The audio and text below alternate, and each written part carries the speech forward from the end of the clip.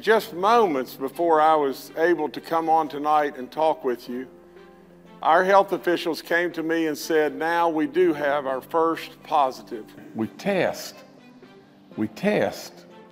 The more we test, the more we know.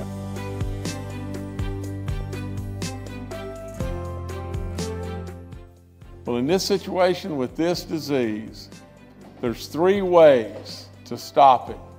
There's 3 ways to combat this. And that has to come down to age. To COVID-19 vaccines, you are not only leading the nation, but leading the world. Been lauded for success in getting vaccination out to your people. It's about 18% of the state, I believe. Beat 588, ... bad. Our young people that have already stepped up and been vaccinated, and every single one of our young people, we're going to give a $100 savings bond to every single one that steps up and takes their vaccines. That I am signing an executive order to modify our face covering requirement, and we will immediately begin following the updated CDC guidance for all those West Virginians that are fully vaccinated. You know, if you can't do it for yourself, you can't do it for your family, you can't do it for your friends, do it for baby doll. So we're just gonna call it that. Next millionaire in the state of West Virginia, where's Sharon Turner? Oh my.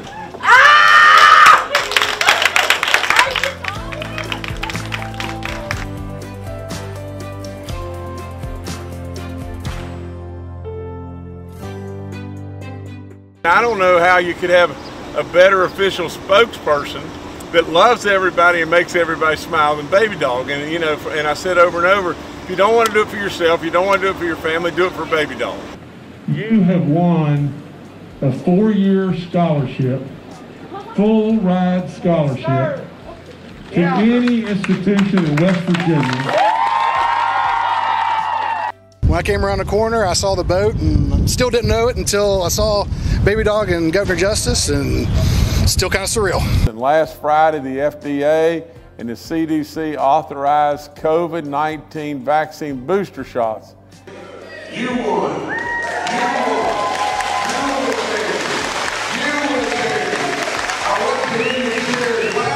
You won $50,000 for your school.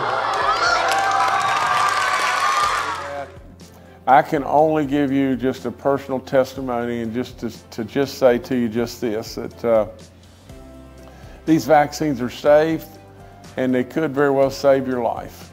And me being here talking to you right now may be testimony to exactly that. I'd have never believed that I'd be here in front of you 2 years from when this all started.